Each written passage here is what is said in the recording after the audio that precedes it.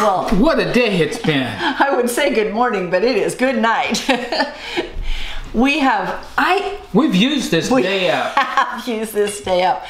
So go ahead and list off the things that I've done today. I emptied 10 boxes. We have a few pictures, but not pictures of everything we've accomplished. Some things are still partial. I made refrigerator pickles. Doesn't that look cool?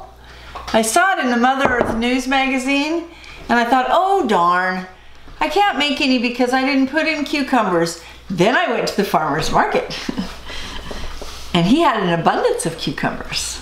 So now we got pickles. Yes, we do. Awesome. So you make them, and then you set them out for a night. Only I've set them out all day. And then you stick them in the refrigerator for several weeks, and you can eat them all that time.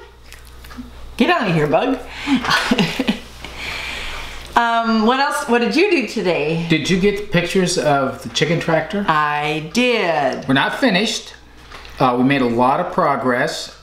We're designing as we go, and we're using what we have. Those are two factors that tend to slow things down. Quick review where we are on this chicken tractor. We've got the frame built. You notice we're doing these reinforcements in the corner. Very, very sturdy. We've cut both ends of this skid to where it's curved so that when it's pulling, it's not going to dig in.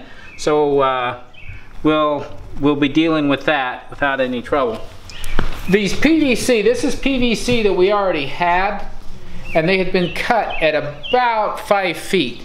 So instead of throwing them away, it made the distance, if we used them on both sides, a little taller than if we just used a, actually they're more than 5 feet. They're probably closer to 6 feet. I misspoke. So it makes it a little taller than if we just use a 10-footer all the way across here.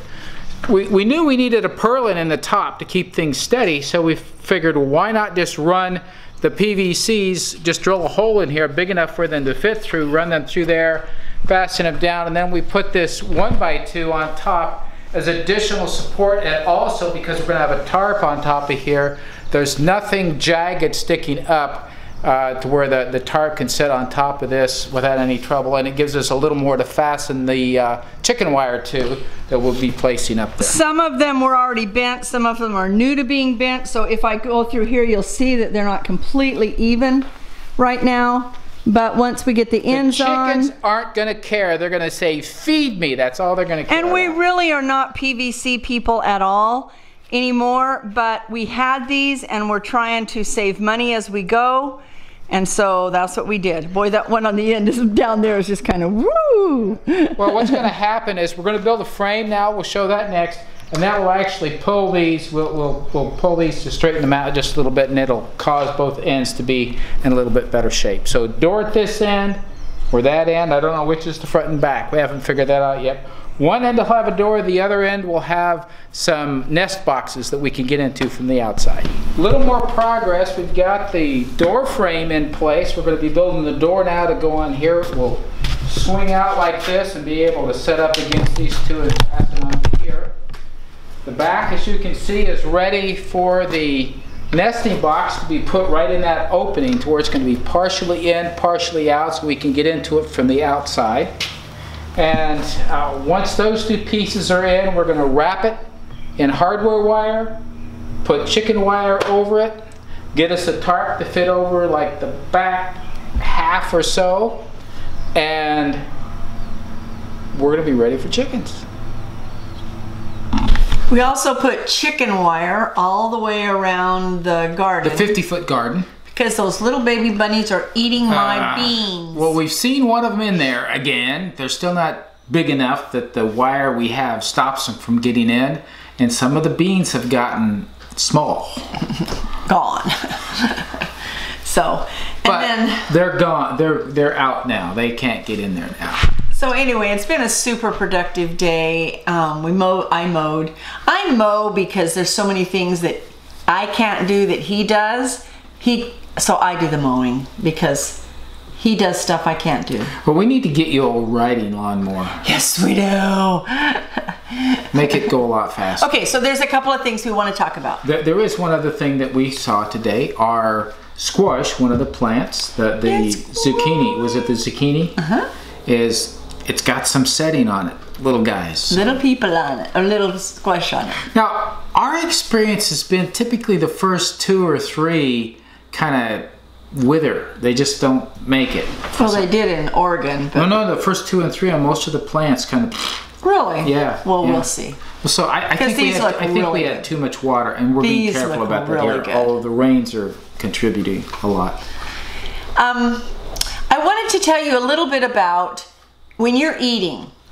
I put this on Facebook today, but I want to make sure that you understand. Do not be hungry. This is not a diet of deprivation at all. This is a diet of being able to eat. And we've also... We're not counting points, and you can only get so many points. That's not what we're doing.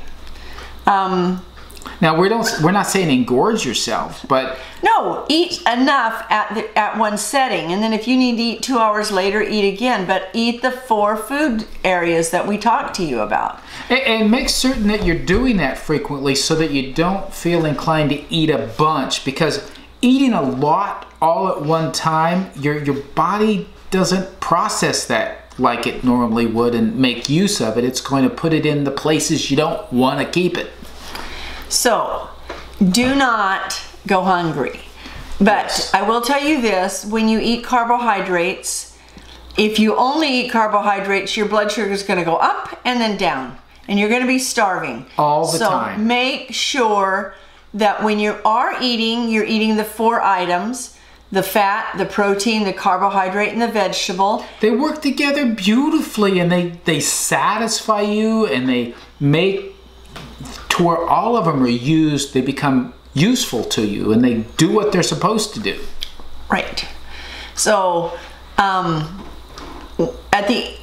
I'm showing on this video is the second half of what I showed yesterday. Yesterday you saw me in a store showing all the food that you needed to eliminate, 7 different areas. Today is the follow-up one. You're going to show what is replaced. Because this video was made in Oregon a while ago and we evolve, I put in some text over things that may have changed or additions since then. Also, somebody's asked about avocado oil. We use avocado oil. It's very expensive, but it has a super high smoke point. When you're cooking, it's like 520. So I actually have mixed it before with olive oil. Now, what's the advantage of the high smoke point? It doesn't, when you have a smoke point, then that's when when it smokes, when it's damaged. It's being damaged. So, and that's when it puts... If there's something you need to cook at a higher temperature, the avocado oil is a great one to use, because you can then cook it higher without it damaging the oil. Right. Okay. One of the people that I learned from in my classes was that they just took broth, beef broth or chicken broth or vegetable broth, and put a small little layer in the pan to cook their vegetables and saute. You just make sure you add your seasonings and watch it really close. But do that instead of adding oils. Bake them, broil them. Now the broth are going to have a little bit of oil with them, right? That's coming naturally from the... Maybe. Oh, yeah, if you're making your own, absolutely. Yeah. Yeah, I know ours does. It has the good gelatin in it, which is really great. So, we're going to... I'm trying to think if there's any other questions that I needed to answer that I haven't answered today. While you're thinking of those, I'm gonna do a plug for Regenerate, Don't Degenerate. For those of you who said, Jim's just never doing it. Well, he wasn't, and there were a lot of reasons why, and you stopped watching. Come on back, come on back. With our good internet now, I'm able to do it live, so I'm not gonna tell you specifically which time, because what was that? I don't know. Big loud sounds outside. Sounded like Bigfoot. I thought that was up in the northwest. Fireworks or shotguns. Oh, okay. Anyway, because our internet works so well, I'm able to do it live. I'm going to be doing it every day, probably in our morning time. 5 days a week. 5 days a week. And so it's going to be, a different one each of the 5 days. We're doing it together. It's, 15 minutes to a half hour. It's going to be a decent workout. It's a basic, simple kind of workout. hopefully I can get you worked up to where you can do more and more. But come on and enjoy it. This is, if you've been wanting to exercise, and really, I don't care how hard you work as a homesteader, you need to build all of your muscles, get all your joints going, because there are going to be times when you need them. And if you don't have them prepared, you're going to injure them, you're going to be sore and miserable. We don't even do it for half an hour. I mean, it's probably 15 or 20 minutes, and it's plenty for now. Yeah, it is plenty for now. So come on and join. It's on, it's a YouTube channel. It's called Regenerate, Don't Degenerate. If you have trouble finding us, let us know through email or through comments, and we can get you the link if you need it. But be watching for it, and subscribe to it, and that way you get notifications when it does go live and you know that it's happening. So I think that we're going to call that one good for today, because it's very late and we still need to get this rendered. But we got a lot done today. And it was a really good day. We're loving our homestead. So thank you so much. Thank you for all the people who are subscribing. This week's blog, I've already written it. It's quite an emotional one. You won't want to miss that one. So sign up for the if you haven't signed up for the newsletter, let's get signed up for it so you can be getting these newsletters. They're getting better and better. We're learning how to do it. I forgot to tell you. P.S. I've had people to ask me to show the food that we are eating so that they'll know the kinds of food to eat. I mean, you can eat whatever you want to eat. So I didn't start with breakfast today, but I did put on one of our snacks and 2 of our meals. So you'll see those in the video, and that's what you're going to be seeing. Yeah, we're not going to be able to video the preparing of every meal, and we probably won't show pictures of every meal that we have. We're going to show several so you can have a great sample. It's a lot of pressure. Oh, we got to do something that's good enough to eat. I mean, show. But you know what? We eat simple meals, so we're not just out there having these gourmet meals. We eat simple meals, but we eat enough food. I'm going to show you our morning snack. I have walnuts and apples. This is raisin toast, healthy raisin toast with crunchy peanut butter on it, an egg, and 2 different kinds of vegetables. I have snow peas and asparagus. So this is just our snack plate. As we sit and do stuff on the computer, we can just nibble off of it. One thing I want to make sure, don't go hungry. Eat good healthy food. Make sure you're eating the healthy food, but don't be hungry. If you eat the wrong and you eat too many carbs, you will absolutely be hungry. But eat the right kind of foods and you won't be hungry. For our lunch today, we're having beans, which I made from scratch some time ago. And I just steamed up my lens. They are, I bought them in Cortez, Colorado, or Dove Creek, Colorado. And they are cooked with a turkey burger from our turkeys. And they have cheese on the top. Then we have cauliflower that we just got at the farmer's market. And it is incredibly good. And I put a little little bit pad of real butter on it so that it has some good fat. This is cucumbers that are raw and lettuce with the dressing that I made the other day, made out of the whey. It never thickened completely, but it got quite thick. And I'm still able to use it as a salad dressing, and it's delicious. So you're like, well, you're having chili with cauliflower and salad? That's kind of weird. Remember, we want to implement our 4 food groups.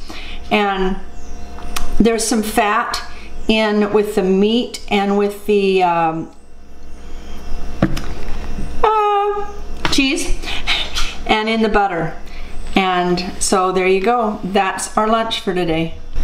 For our meal tonight, it's very simple. We have salmon that we baked in the oven, and then I took summer squash, zucchini squash, 1 red potato, onions and an eggplant and sauteed that in coconut oil, serving it with a slice of Ezekiel bread, half of a slice, lemon over that, and pears that we canned with some kefir water that we made. This is our dinner tonight. Yes, we'll be hungry later and we'll just have a snack. So 2 days ago, I took you to the store and told you the foods that we needed to eliminate in a 7-step process. So I hope you understand that that doesn't mean I want you to eliminate all 7 in one day. If you have a huge problem with drinking soda pop, then that's where I want you to start. If you don't hardly ever drink it, then go to the second one. So eliminate it, but go to the second one. So we're going to talk about each step and what we replace each step with. So our beverage of choice is water. We purify our water. We have well water. It's really good water. And we've tested it. We probably don't have to purify it, but we do. So our beverage of choice is water. We drink water all the time. That's our beverage of choice. Some other things that we've found that are okay. This is coconut water. You really have to look at it. Make sure it doesn't have extra natural juices added. This is coconut water, 100%. So you have to really read your labels on it. Coconut water. This is milk, and if you can see, I don't know if you can, there's a cream line across here. This is not raw milk, although we have used a lot of raw milk in the past and would love to again. But this is slow pasteurized so that it still has the enzymes in it so you can digest it. So you're not lactate. You don't need lactate in order to drink milk. And then we drink kefir. I've been told that this is one of the best brands because they have so many good things in it. We just drink small little glasses for breakfast. These are the beverages that we drink. We, once in a while, will have pomegranate juice or 100% grape juice, 100% cherry juice in very small glasses, not even a full juice glass, because they're a good antioxidant and they're good for you, but they also have sugar in them, natural sugar. So you just want to make sure that your amounts are a small amount. So that is what we do instead of soda. We get rid of the soda and we replace it with this, but we do not replace it with lots of fruit juices either. Number 2 was to steer away from fast food places. In order to do this, you have to make some preparations, meaning you have to have eaten before you go, or you have to get home before you eat again, or you take snacks or meals with you. You have to prepare. Otherwise, you can steer right into those places. Now, once in a while, we have to go to a fast food place, but there are certain items you can get on their menus and certain items you can't. And you'll be surprised what you shouldn't use. Even some of their salads are really big in bad things. So we have a place here in Oregon that has grass-fed beef that we are able to go and get a burger there, and we can get it wrapped in lettuce with all of the vegetables that we want to, and that's the extent of our fast food that we get. Number 3 was to eliminate all of those oils that were bad for you, and this is what we're going to replace them with. Olive oil, coconut oil. This is another kind of coconut oil. I just wanted to show you in case you didn't know it existed. This is actually from Trader Joe's, and it comes in little packets. So when I go to work, if I need to cook something there in their kitchen, I can take my own oil, because guess what? They use margarine there at the nursing home. Not very smart, are they? And then this is Kerrygold. It is grass-fed, from grass-fed cows, and it's butter. And I believe I told you in the store, this is what you want to work up to, something like this, or making your own butter with your own cows and your own source of milk. But until then, if you can only afford something else, then just get a different type of butter that you can get that will be healthier than using the oils and margarine. Do not use margarine. Use nothing as to use margarine. Number 4 is to eliminate white sugar and all of those other sugars. I'm going to combine it with 5, which is also to get rid of your artificial sweeteners. So these are some of the sweeteners that we use. It's a raw, unfiltered honey. Local is what you want, because if you eat the honey regularly in the area that you live in, then that helps with your allergies. This is maple syrup, and it's B grade. You want that one is less refined than the A grade. They tout, oh, get A grade, but you want the B grade. And then we use coconut sugar. There are some other sugars, Turbino, I believe, something like that, that you can use. But the key to it is to really cut down your sugar. So I mentioned it in the store that in order to make my oatmeal cookies that I make, I cut the recipe down to a 1/4 cup to a 1/3 cup of sugar, period. It calls for white sugar and brown sugar, and I just put 1, I can't remember if it's a 1/3 or a 1/4. And I didn't do that to begin with. I cut it in half and then cut it in half again so that your taste can go down to it. Then I fill my cookies full of natural coconut and nuts and sometimes dark chocolate, a good dark chocolate, and then sometimes raisins. Raisins are full of sugar, so be careful on putting those in there. And when you fill in all those other items, you don't miss your sugar. One of the things that I found when I do make those cookies, and I just use Quaker Oats cookie recipe, but I add all the other stuff in, is it works really well if you'll just put it in a 9x13 pan and cut it up like brownies. It works great like that. Step number 6, we're eliminating refined grains. So what I have here is wheat, and this is our wheat meal. And you remember when I was by the cereal aisle and I held up that you couldn't have cream of wheat and Malt-O-Meal, and I love those. Depending on how fine you set your stone, you can make your own cereal with this. And so you're just grinding it and using it. You don't want to make it way up in advance because it gets rancid as it sits and is made. And so you just grind it and use it. This is kamut, popcorn, beans. This is steel oats, and I haven't got those in containers yet. Millet, quinoa, and remember I said don't buy things in packages. Some things you do. This is quinoa. The ingredient is organic white quinoa. So I took it from here and poured it into here. And this was cornmeal. So there's so many different kinds of grains. Experiment with them, learn about them. If you have a gluten intolerance, many grains don't have the gluten in it, so find out what works for you. And what you want to do is realize it's a carbohydrate, and so you want to go easy on it. And just a word about the quinoa. Quinoa is the only grain that is gives 100% of all of your essential amino acids that you need for your protein. It's the only one. So we use it a lot. Anyway, make use of doing things yourself. Don't be afraid to make your own bread. We found a source for bread that we like, but we also make our own. So experiment, learn, and take baby steps with it.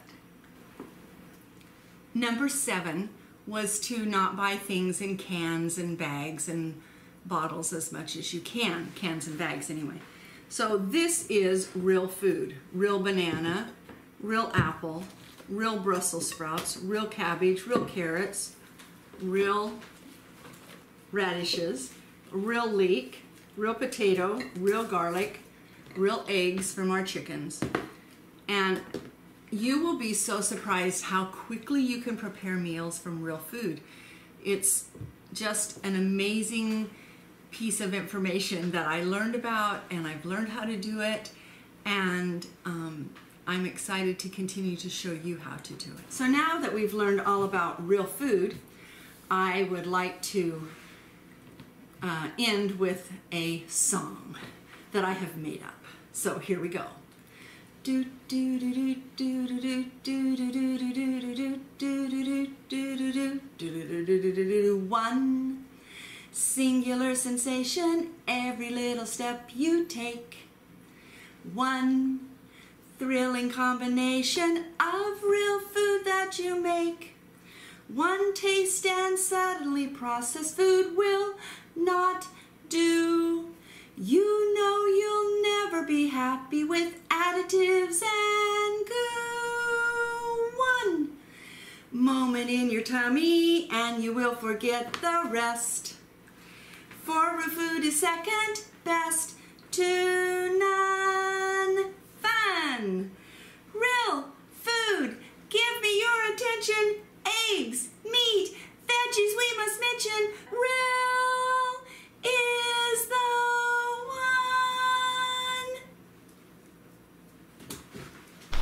See you tomorrow. Home, come on home. Ye who are weary, come home. Softly and tenderly